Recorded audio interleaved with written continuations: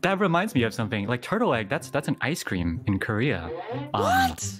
Yeah, What it's called turtle egg, but it's not made of turtle eggs, is it? Oh no. It's called it's basically it's like a balloon.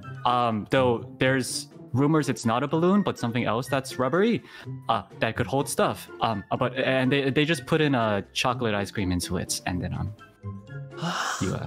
you suck into it. Oh. Yeah. Have you had it? So what is streaming to me? You know, honestly, I think streaming has been a great blessing for me. The fact that I'm able to talk with my audience and public like this. Oh, back! Goodbye, everyone! Paul!